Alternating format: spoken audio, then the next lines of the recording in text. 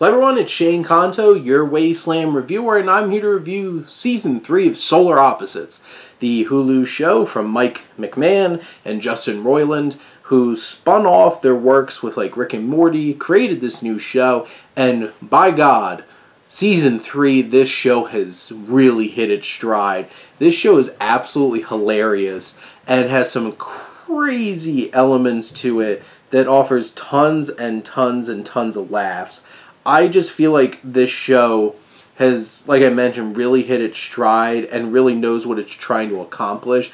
The dynamics between Corvo and Terry and Yumulak and Jesse and the Poopa, like all of them together is just so funny. They have such weird and strange and strained relationships. And they perfectly work off each other. Justin Roiland is such a great lead in this as Corvo. And just his commentary on humanity. And they have such great episodes in this season. The expansion of the wall and really focusing on that more was genius. Like, them going into that, I was shocked how much they're really leaning into that now. But it's amazing. Every time there's a wall episode, it goes to like a whole other level. And this is like Escape from New York meets like Land of the Lost, meets some of the most twisted and disturbing kinds of things. The detail and the expansion of the narrative in the wall and where characters wind up, the trials they go through, the spirals they are going through, the new threats, like they bring in a lot of like mosquitoes and spiders and stuff like that that become extremely dangerous. There's some deaths that have a lot of weight. There's a couple episodes in this in particular. Hulu Land is one of the best episodes of the show and is such a shocking ride. I like the Poopa's Big Day, which is like a bottle episode of them standing in lines. Like, for some reason that has lower ratings on IMDb. I love that episode. I thought that was hilarious what they did with it.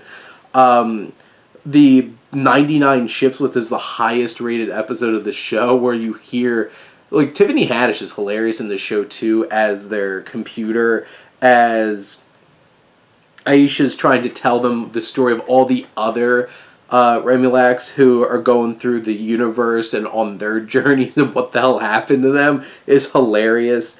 It's just, this is really firing when they have these different episodes and spin-offs. Like, they have this whole entire thing with one of their neighbors going into space and meeting space cops and stuff like that, and having a whole episode focusing on that, and it really works. And then you just come back into the fold with the main characters and stuff like that. This is a crazy show. It's hilarious. The humor, the satire, and the references are top-notch.